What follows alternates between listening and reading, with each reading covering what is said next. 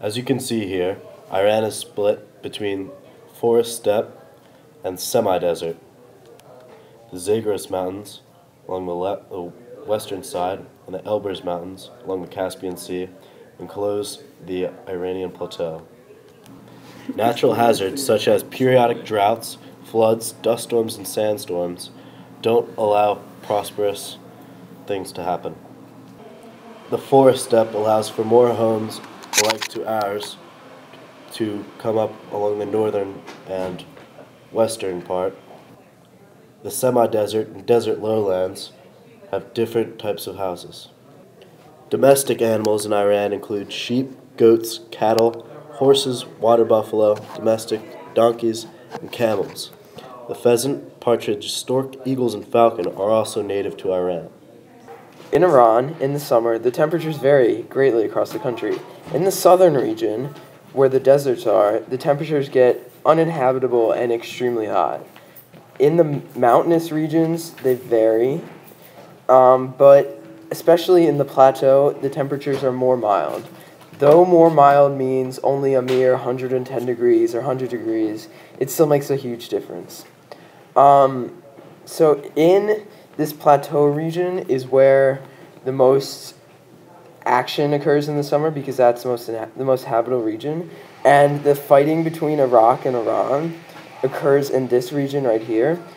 And though that mainly occurs in the winter because of the temperature, it will be, it's easy enough to fight in the summer compared to other parts of the country, like here.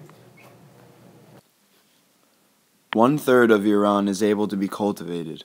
This allows agriculture to be one of the country's most lucrative industries.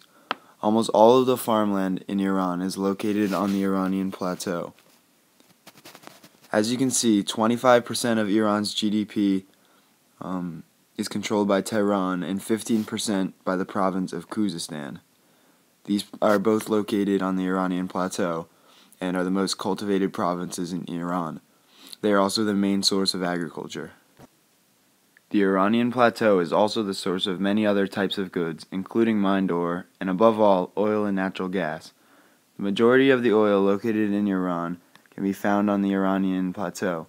Because of the fact that Iran has the second largest amount of natural gas in the entire world, most of its GDP depends on it. Nearly all of the goods produced in Iran are located on the Iranian Peninsula. Iran's flat landscape makes it optimal for the transport of heroin and other opiates from Afghanistan.